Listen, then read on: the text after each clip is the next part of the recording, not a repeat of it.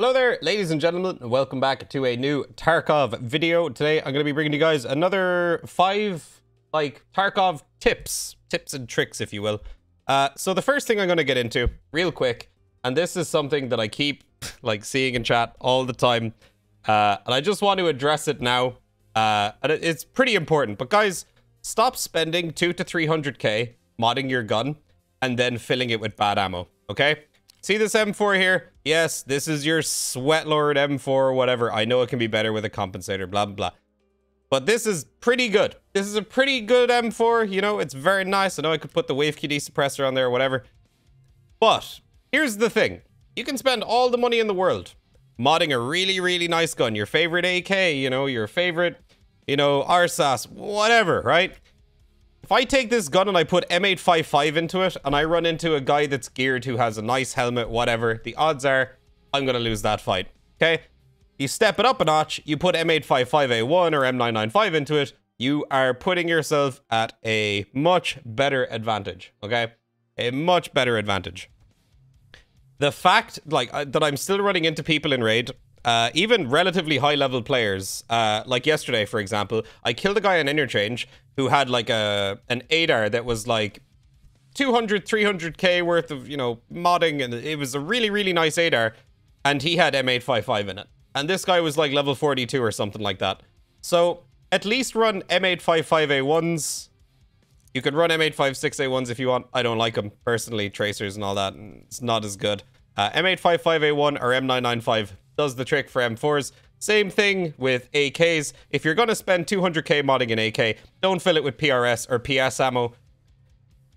Invest less into the gun and invest more into the ammo. Run Eaglenik, run BS, run BTs or whatever. Don't run PS, don't run, you know, PRS ammo.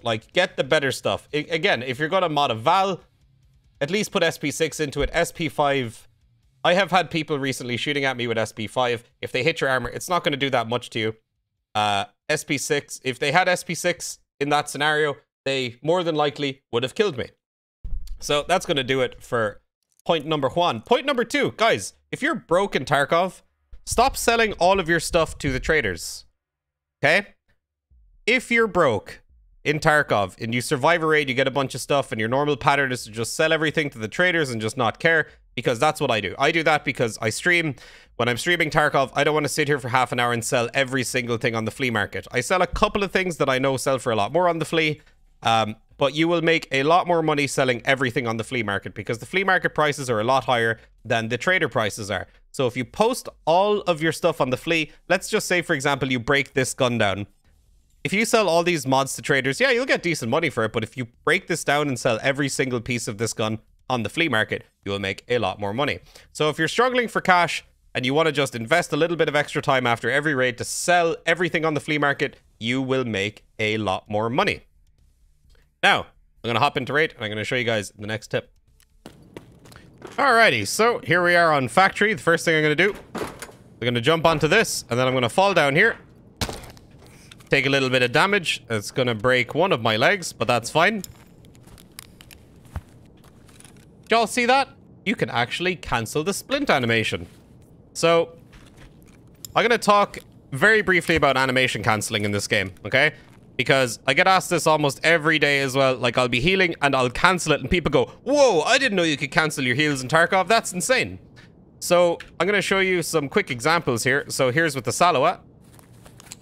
All you gotta do is you press left click and he'll put it away. You can do the exact same thing with the survive kit, but it does take a lot longer to cancel this animation. Now, you can also do this with water. You can do that, put it away. You can do the same thing with hot rod. Crack the can, put it away. You can do the same thing with a Slickers bar. Cancel. He just got a whiff of that one there. Didn't even get to taste it. Although, the MRE cannot be cancelled, it seems. It seems to take a lot longer for the animation cancel to go through. So maybe that's why you can't do it. But, besides that you can cancel, you know, meta animations and stuff like that. I'm going to cancel the morphine here as well. You have to hit that one quick because it acts so fast. Now, the reason why this stuff is important, okay? If you're in a fight with a guy, let's just say, let's get an example going here. Okay, so I come down these stairs. There's a guy over there. You know, we're fighting, whatever. He hits me, and he thinks he's hit me pretty good. What you can do is you can just sit here by the door. You can press heal. He'll hear that. If he hears you healing, but you cancel the animation, you have the upper hand, because he might start sprinting at you. So, in situations like that, using the sounds of heals and then cancelling it, I've done this tons of times. And you can animation cancel on anything, really. You can use that audio to just basically bait people. And I've done this a ton of times. One example recently, I was in the general store on Interchange. You know, the store with the tank outside it above the concrete ramp. I was sitting in the back there, and I healed, but I cancelled the heal. And the guy came pushing in around the tank thinking that I was still healing. And then I shot him in the face. And then all his things were mine, and he has no insurance now. So yeah. Cancelling to bait people, 10 out of 10 strat. Works very, very well. Works very, very well on Shoreline too. When you're fighting in like the hallways with all the rooms and stuff like that, and somebody won't push you, you just keep healing and keep cancelling it or whatever, they're going to think you want to like commit to, you know, getting your full heals off. It's also going to make them think, if you cancel it a couple of times, they might be like, oh wow, this guy's like really hurt. I must have really hit him a couple of times or whatever. And that'll bait people to push into rooms at you, and you can just be standing there holding the door. But you do need to be careful. I've got caught a few times. Like, I'd start the healing animation, then they'll push me and I'll go, oh, I'm probably dead. But you just got to be wary of that. Next quick thing I'm going to talk about is lasers. I get asked this all the time as well. It's like, why do you do that? You know, why do you do that with your laser? Like, why do you do this with your laser or whatever when you're holding a doorway or, you know, doing stuff like this? Well, the main reason for it, and it's pretty simple, really. Because somebody said to me in chat the other day, they were like, why do you use lasers? Don't they just give away your position all the time? I was like, well, yeah, if you use them wrong. So there's definitely a right way and a wrong way to use lasers. The reason why I do this with doorways, if I'm trying to, like, if I know the guy is coming from the right side, but my crosshair's over here on the left, I'll move over, or if my laser's over there on the left, I'll go under the door like that, and then I'll hold it on the right side, and then I can hold it on the door frame here. So when he pushes by, I don't have to move as much to flick over like that. Same if he's coming from the left side. I can do this with my laser, and my laser hasn't been put into the hallway, because if your laser's like this on the hallway, like, you're dead. Because if it was me coming from the other side, I'll go, okay, I can see the angle of the laser, and before I come around here, I'll already be pre-firing. I've done this to people all the time, and you have to be, like, the laser is a great tool. It's an awesome tool. It's really great for just helping you get your point firing on point.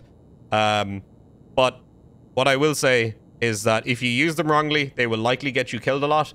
But if you use them correctly, then, you know, obviously it'll help you quite a bit. You can also use lasers to bait people. So if you're playing in a duo, you can hold your laser like this, maybe from like a safer place in like the hallway or whatever, or you've got your teammate holding like a different angle. Then that guy will be like, oh, he's just sitting still in that room or whatever. And then he pushes, maybe your teammate comes out from the stairwell here and shoots the guy while he's pushing you or whatever.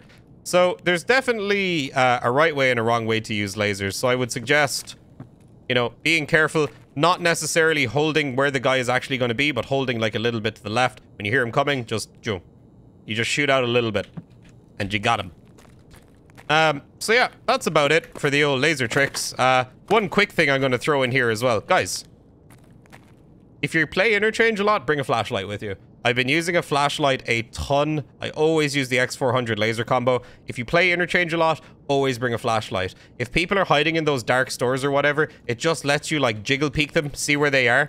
And like, they're gonna be like, what's that? You know, the flashlight. And more often than not, people aren't used to other players using flashlights. You can really catch people off guard with that. So for Interchange, that's a top tip. Always bring a flashlight with you. I mean, who am I kidding? Everybody only uses thermals on Interchange anyway. Thermal meta. It's so good. Lol XD. So yeah, that is about all of my tips for the laser beams. Hopefully I got my point across there, because I get asked about it a pretty decent amount of times per week.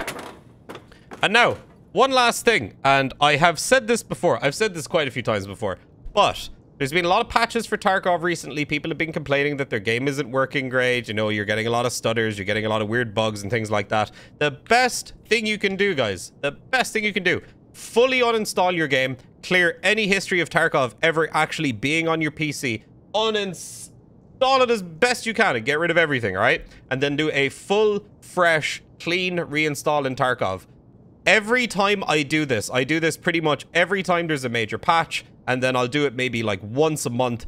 Every time after I do that, I always notice the game performs a little bit better.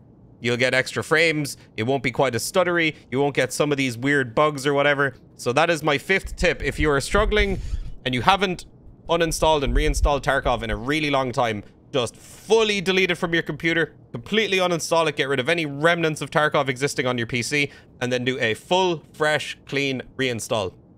And yeah, if you do happen to do that, let me know what your experience was like down in the old comment section. But lads, that's going to do it for me. Thank you guys very much for watching the video. If you guys have any tips and tricks of your own that you would like to leave down below, they might end up in the next video. We'll see. But guys, if you enjoyed the video, make sure to leave a like. Please make sure to subscribe to the channel if you want to see more content like this in the future. And as of the time that this video is being uploaded, I should be live on Twitch, I believe. So the link to that will be in the description. I stream pretty much every day at twitch.tv/tweak. So if you want to come see Tarkov things being done live, I'll see you guys over there. So guys, thanks for watching the video. I'll catch you on the next one. Peace out, my dudes.